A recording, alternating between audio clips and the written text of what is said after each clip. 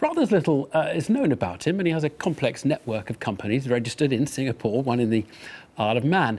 Many have struggled to see how he can really make a viable business of British Steel if Tata can't. He admitted yesterday his plans were undeveloped, back of an envelope, he said. So earlier today, we managed to get half an hour of his time to talk through his vision and his business. A key factor in any deal will be whether a prospective buyer can actually afford to run the Tata business. So I asked him, how much is his existing business actually worth?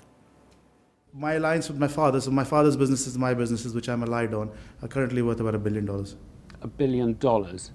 And $1 billion, does that give you enough financial muscle, well, to take over a steel business that's losing, you know, maybe £2 or more million per day? Well, we will not undertake the exercise if we cannot make a case where we don't lose money. That is very clear. We will make the analysis and we'll make a business plan, and we believe it can be made profitable. And if it can, then we will undertake it. And also, the business plan will be shared with all stakeholders, not least my own, which all have to sign off and buy into it. It will also be shared with all the other parties like the government and Tata. I mean, we've encountered some degree of scepticism that this purchase of Tata Steel's UK operations, some scepticism that this can be made to fly. I think scepticism is natural when a business has been losing this much money and it's not been able to be made profitable despite a lot of effort. The scepticism is natural. But my point is that the reason is exactly that. The reason, if it was just a question of money, then it would have been solved already. Tata has enough money. The point is it needs a new model. There is something wrong with the fundamental model rather than just a question of resources. And how much money do you think the taxpayer needs to give you to make it work? I mean, the government cannot give any money anyway because it's against EU regulation. So even if they wanted to, they would not be able to give any money, or the taxpayer give any money towards this, because it won't pass EU regulation. Can I ask if you're What we need is, what we want is we want resolutions to the issues. We don't want to take over liabilities. We want the liabilities resolved before we take them. And we need a solution to the power price. OK, so that's a very crucial thing you've said there. When you say you don't want to take on liabilities, you mean you don't want to take on the pension liabilities of the existing workers. Yes, we want a solution to that. It was made clear. It's not just as any prospective buyer who wants to look at this will want a resolution to the liabilities. Loads of companies, I mean 52 we've counted in the UK in the last 3 or 4 months. They've got lots of names: Natural Gas Tubes Limited, Hayes Tubes Limited. They don't appear to be doing anything at the moment. Why have you registered 52 UK companies in the last 4 months? Well, we own something like 20 businesses in the UK. The Caparo businesses we bought, within that there is probably 15, 20 companies. There's various companies all doing various things, and often you have dormant companies waiting for acquisitions or waiting for businesses to be started. So this is nothing. I mean, there's nothing wrong or unusual about holding companies. They're UK companies.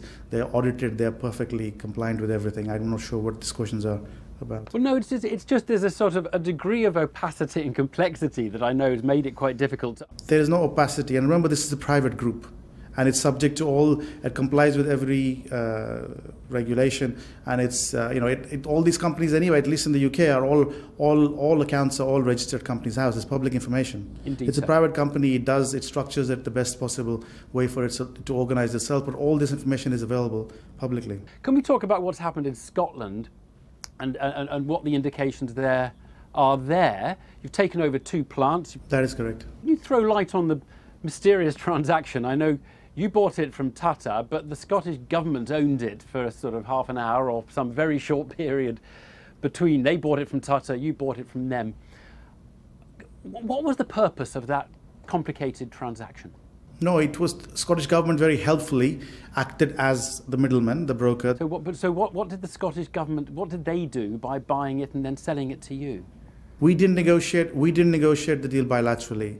It was a back-to-back deal. The Scottish government negotiated the deal with Tata, and we negotiated it with the Scottish government. Did they take any risks? Did they, for example, take the pension liabilities away from the company before giving it to you or selling it to you? I mean, is there something that the Scottish taxpayers... There was different versions negotiated, but in the end, what was finalised was a clean back-to-back deal. They took no risk. There is a very bad experience in not too distant British memory of Rover, which fell out of business. It was put on the market by BMW, who owned it.